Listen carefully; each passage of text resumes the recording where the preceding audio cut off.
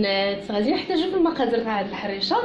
غادي نحتاج 250 غرام تاع السميده رقيقه تاع الحلوه. غادي نحتاج معلقه صغيره معمره تاع السكر سنيده وشويه تاع الملحه. غادي نحتاج نص معلقه هكا تاع الخميره حبيبات اولا الخميره معجونه. غادي نحتاج نص كاس صغير بين الزيت مخلط بين الزيت الروميه والزيت البلديه. وغادي نحتاج نص معلقه تاع الخميره حمراء تاع الحلويات. وغادي نحتاج الماء دافي اللي غادي يجمع ليا هذا الخليط هذا. غادي ندير الزيت على السميده وغادي نبسبسو هذا الخليط هذا تدخل لينا الزيت مزيان مع السميده تلبسوا الحبيبات تاعها كاملين. البنات ما تنساوش الا كنتو بعدا اول مره تشوفوا القناه تاعي غادي نقول لكم مرحبا بكم. ما تنساوش تشاركوا فيها وفعلوا الجرس هكا باش يوصلكم كل جديد. كذلك ما تنساوش تبارطاجيو الفيديو هكا مع الاحباب ديالكم والاهل ديالكم. وما تنساوش تدعمونا هكا بزياره الصفحه اللي على الفيسبوك اللي شهيوات مريم والانستغرام اللي هو لابار مريم. دابا بعد ما بسبست هاد السميده هذه غادي نزيد عليها الملحه. غادي نزيد السكر سنيده. غادي نزيد الخميره حبيبات وغادي نزيد الخميره الحلوه. صافي وغادي نخلطوا هاد العناصر هادو كاملين. غادي نزيد دابا الماء دافي وغادي نبدا نجمع في هذا الخليط هذا حتى يتجمع ليا. ما خصناش نعجنوا فيها البنات كي تنقول لكم هكا في الحرشه باش تبقى مبسبسه وما تطلقش السميده الماء تاعها ما تطلقش الدقيق تاعها. هي غير تجمع لينا صافي باش تبقى مرمله باش تجينا مرمله ما تجيش معجنه. صافي على هذا الشكل هذا الخليط هانتوما كي تشوفوا راه تيكون جاري. هانتوما تيكون جاري. غادي نخليوه دابا غادي نغطيوه وغادي نخليوه واحد 10 دقائق حتى 15 دقيقه حتى يشرب لينا مزيان هذاك الماء ونسجموا هذوك العناصر عاد باش ندوزو نقادوهم في الطاوات اللي غادي نديروهم فيه. غادي ناخذ العجين بعد ما خليته ارتاح كي قلت لكم تخليوه واحد 15 دقيقه. غادي ناخذ هاد الليمون هادو اللي تيكونوا محفرين من الداخل راه ما غاليينش بزاف هكا البنات. غادي ناخذ من العجين غادي نجيب السميده هكا. غادي ناخذ العجين غادي نحاول نقادو على شكل كره. شفتوا العجين اللي خليته ارتاح البنات ما تيبقاش تيلصق في اليدين. صافي غادي ندوز هاد الكره هذه في السميده كامله من جميع الجهات وغادي ناخذ المول غادي نحطها فيه.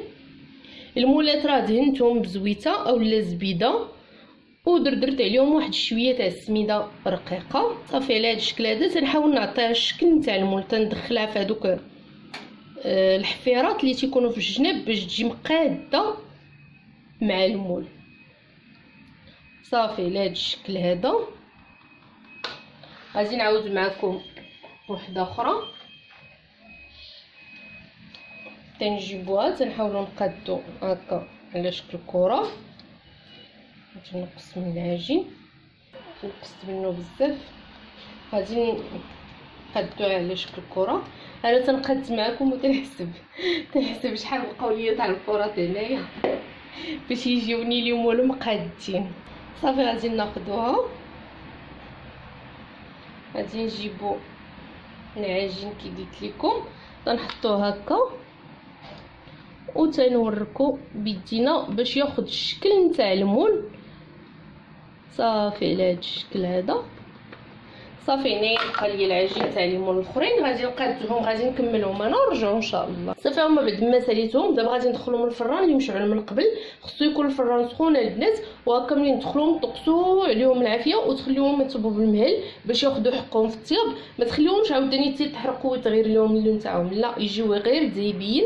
غادي نشعل عليهم من التحت حتى يطيبوا من التحت عاد نشعل عليهم من الفوق يتحمروا وندوزو دابا للحشوه اللي غادي نوجدو باش ملي نخرجوا هاد الحريشات تلقاونا موجدين الحشوه نتاعتهم. عندنا هنايا في المقادير تاع الحشوه عندي هنايا بصله صغيره مشلضه هكا رقيق.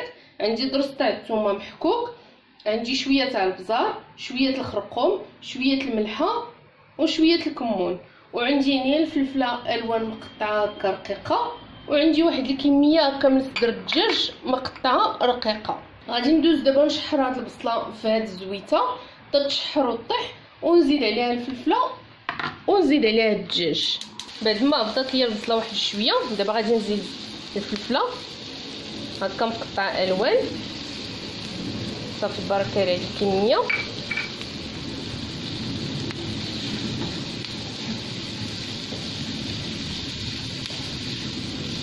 وغادي نزيد القطع نتاع الدجاج ونخلي كلشي يصب مع بعضياتو.